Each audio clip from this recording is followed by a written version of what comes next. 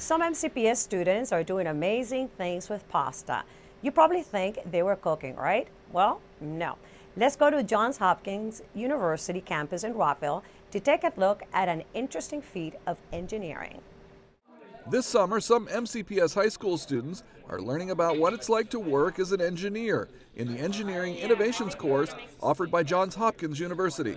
We learned about stuff like mechanical, civil, chemical engineering, which is interesting because we get to kind of figure out what we like and what we don't like. They are taking remote measurements of buildings. They are building mousetraps. And the most exciting project they do all summer is the spaghetti bridge project. They build bridges made out of spaghetti and glue and nothing else. If we make one of these triangular pieces and put it in here, I guess it won't add that much weight, right? I think one of the best ways to learn is project-based learning.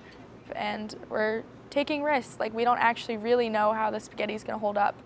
More than 2,300 students have taken engineering innovations over the last 9 years, and 93% have gone on to study engineering in college. Kids love to build things, and it's a good way to combine what they learn in class and then take it to real life.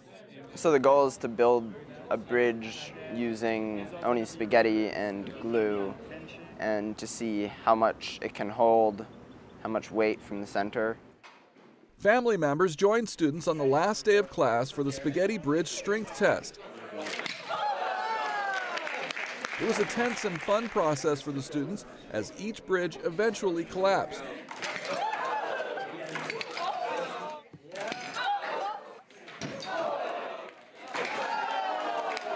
The strongest bridge, designed from only spaghetti and glue, held 58 pounds. This is important. This is practical information.